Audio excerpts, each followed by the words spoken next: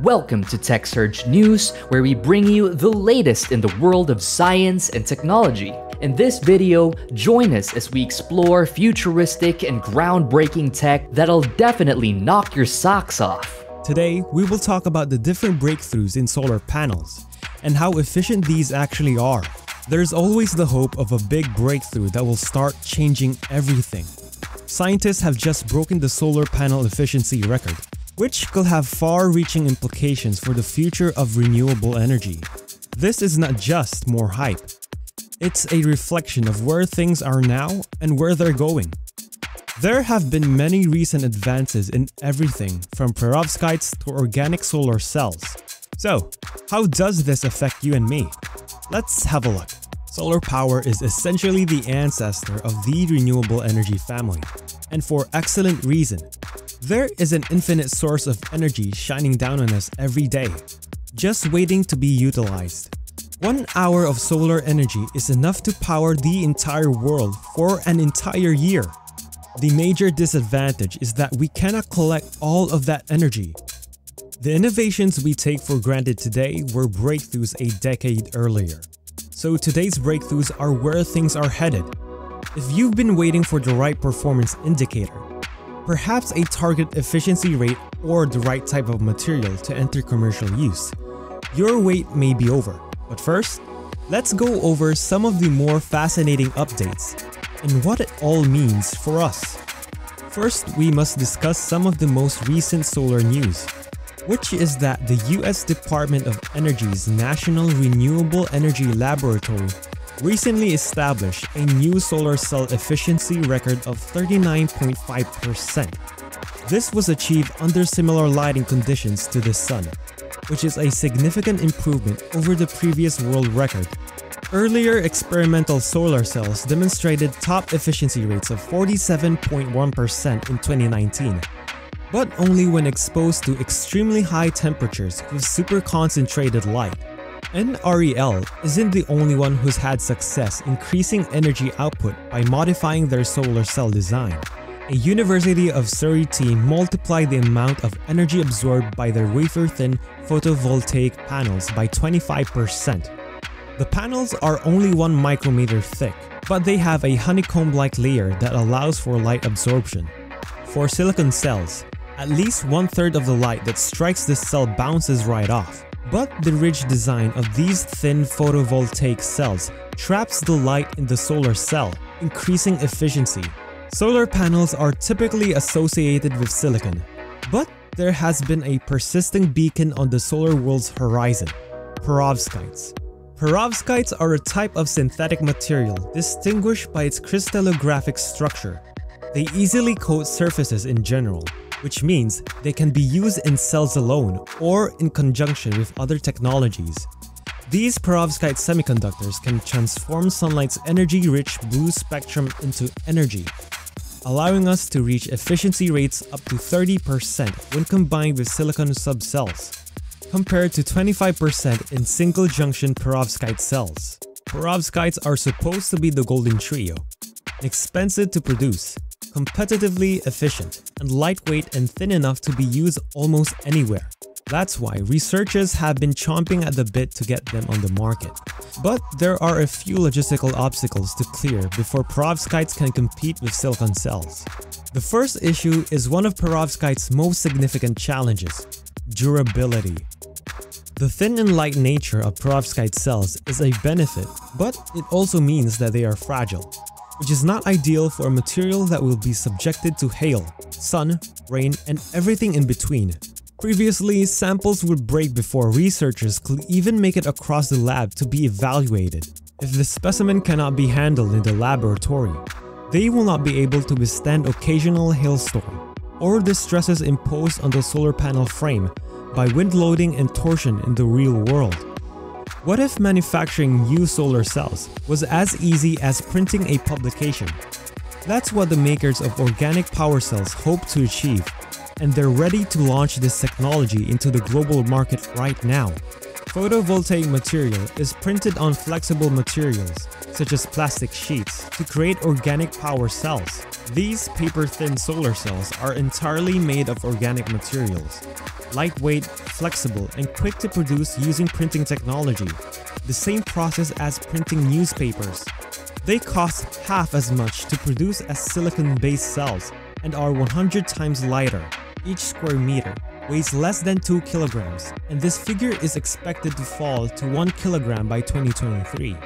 Unlike silicon cells, their conversion efficiency does not decrease when used indoors, making them particularly enticing for devices such as sensors, smart speakers, and other wearables that may not receive a lot of direct sunlight.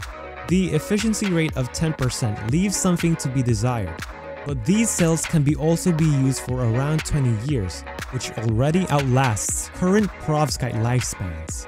Let's take a short break real quick. If you're enjoying the video so far, then why don't you give us a comment down below, because we at TechSurge News would love to hear what you think. Also, it would be greatly appreciated if you subscribe to TechSurge News while you're down there. On to the video. As more businesses begin to increase production, mass production has the potential to cut costs in half.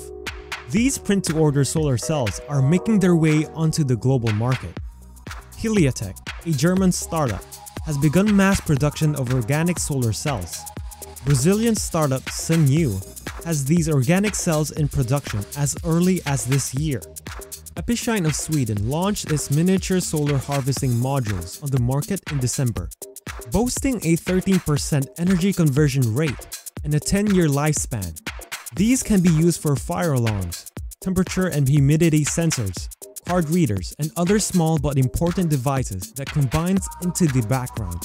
Then there's Ricoh in Japan, which began on a smaller scale.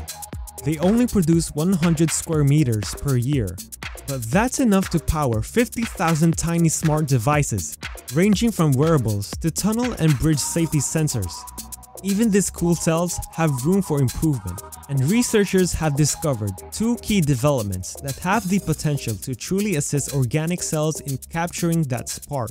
These new solar advancements may not catch the average person's attention, but they are a clear indication that there is still more to solar energy on the horizon. So, what can we glean from these improvements, and what does it all mean for the industry as a whole? First, as exciting as breaking the world record for solar efficiency is, Neural solar design is not without flaws. For one thing, producing this type of cell is still going to cost a lot at this point, which is already a problem in the renewable energy industry as a whole. Mass-producing cells with this degree of effectiveness may still be a long way off, and we'd have to figure out how to do it while retaining overall costs low enough to keep significant consumers out of the market. There's also a lot of flexibility in how we can use them. Even when textured, the film layer is still super thin, making them versatile and light enough to go almost anywhere. The next step is to get the show up and running by identifying commercial relationships and continuing to develop manufacturing techniques.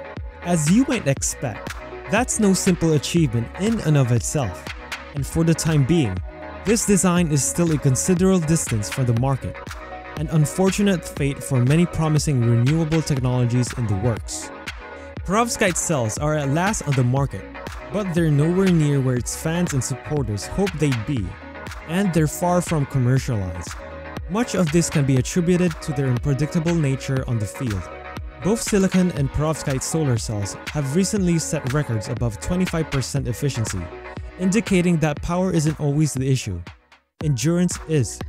Unfortunately, after a few months of use, perovskite cells in the field lose 10% of their efficiency when compared to silicon cells, whose manufacturers guarantee that panels will retain 80% of their performance for 30 to 40 years. This is a difficult act to follow. Manufacturing will almost certainly be the last major barrier to commercializing perovskite solar cells. It's a catch-22 situation. We need financing to ramp up production and develop cells on a large scale, but financing will only be available if the scale-up appears viable. The good news is that perovskites do not have to outperform silicon cells. They can be used in tandem cells, which consists of perovskite layers stacked on top of a silicon cell. Because the materials absorb different light wavelengths, complementary energy harvesting occurs. And what about organic cells? These lightweight and flexible cells could be used almost anywhere, including domed roofs, glass, and other oddly shaped surfaces that couldn't support the heavier silicon panels. These guys are unlikely to power your area anytime soon, but they have found their own spot: smaller devices, including wearables. What's the big deal about wearables? Most are powered by single-use batteries that must be changed every 1 to 2 years. This is significant for this segment, given that the global market for smart sensors alone is predicted to reach $29.6 billion by 2026. According to Markets and Markets, current solar energy is insufficient for these smaller applications because silicon does not work well indoors, and perovskite cells only last a few years. However, if you're thinking about going solar for your home, don't put it off any longer. Solar panels can be maximized. Today's technology is efficient enough to accomplish many of the goals you probably have for your home. Waiting for the next big thing almost guarantees that you'll always be waiting, because something better is always around the corner. Thank you for staying around till the end of the video. To keep on hearing from us, feel free to subscribe down below and hit the bell button to get the latest notifications. TechSurge News signing out.